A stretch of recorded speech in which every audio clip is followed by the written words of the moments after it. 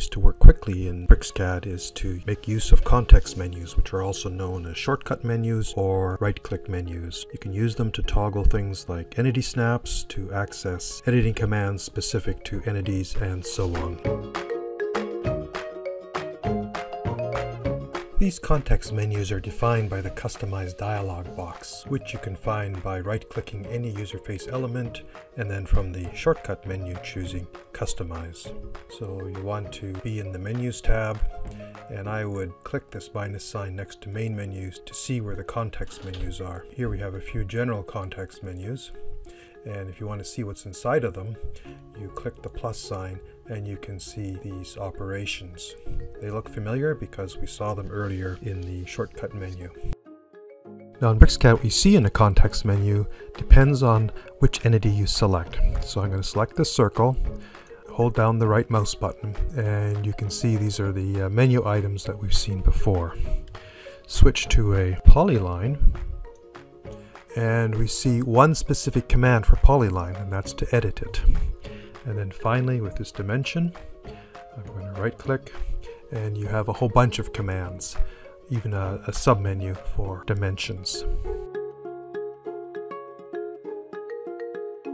Let's go back to the Customize dialog box and the context menu sections and take a look at where these things come from. Here's a dimension object, and you can see the commands we saw on the context menu, and here's that submenu that was there. You might recall with the polyline command there was a single command, and we go there and there's the edit polyline command.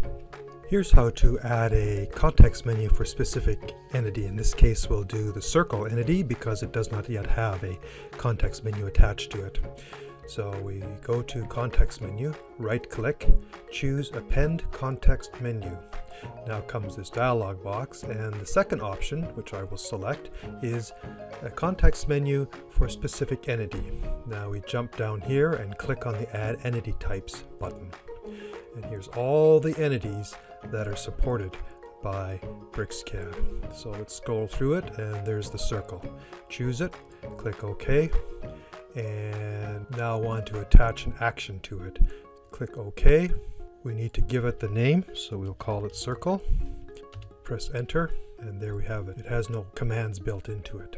Well, we can find them under the modify section in this panel. We need to choose a command that applies to circles, so an easy one would be the copy command. Drag that over onto copy, and now we've created the shortcut menu.